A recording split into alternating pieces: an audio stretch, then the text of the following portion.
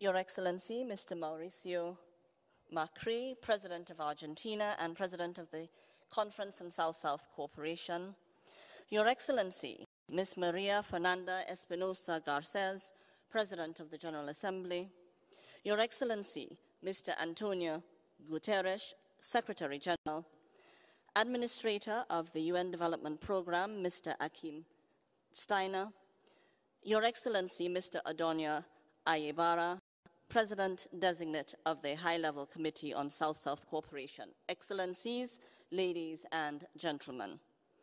40 years since the adoption of the Buenos Aires Plan of Action, South-South Cooperation is today a key to unlock the promise of the 2030 Agenda. The 2018 Development Cooperation Forum survey indicates that developing countries increasingly incorporate South-South and triangular cooperation in their national development cooperation strategies.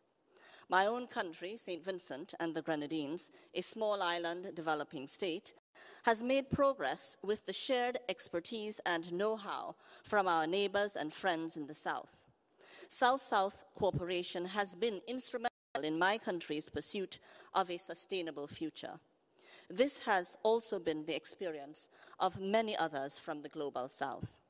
And what strikes me is how much the current dynamism and innovation in the South-South space are cutting through business-as-usual politics and policy. Still, much more can be done to fully leverage South-South and triangular cooperation for sustainable development. I would like to highlight among many 4 key points of action recommended by ECOSOC's Development Cooperation Forum, the DCF. First, be more visible. The visibility of South-South and triangular cooperation must be further increased. Analyzing their added value and sustainable development impact will only advance the global effort to achieve the 2030 Agenda. Such efforts should be supported at all levels, including globally through the DCF and other ECOSOC platforms, such as the Financing for Development Forum, Multi-Stakeholder Forum on Science, Technology and Innovation, and High-Level Political Forum on Sustainable Development. These are your fora. Please use them. Second, be bold. Countries and actors of the Global South must be bolder in sharing their experiences and evidence on development cooperation, and the Global North bolder in learning from and integrating the experience of the Global South into their practices. Third, be strategic. Regional and national experiences in South-South and triangular cooperation should be mainstreamed into national development plans.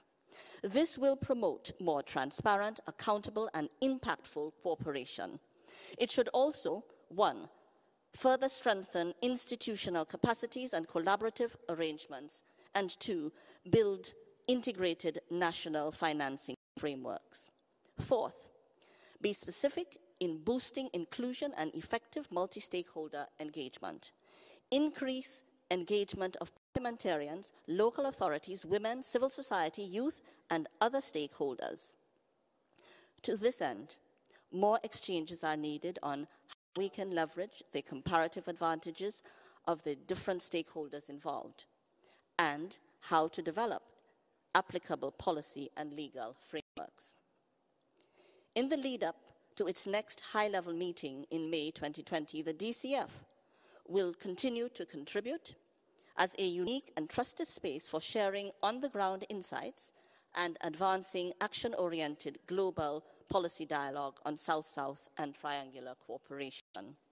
Excellencies, everyone active in the South-South space has a story of how collective ingenuity and solidarity can overcome the seemingly insurmountable.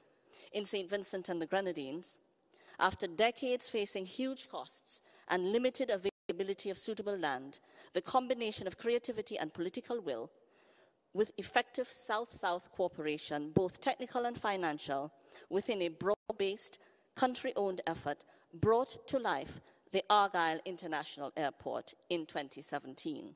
This was our first international airport and the largest capital project ever undertaken in the country.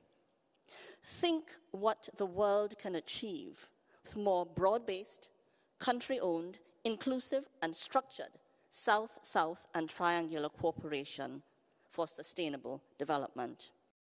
In closing, I would like to thank our esteemed hosts, the government of Argentina, and wish all participants a most successful conference. I thank you.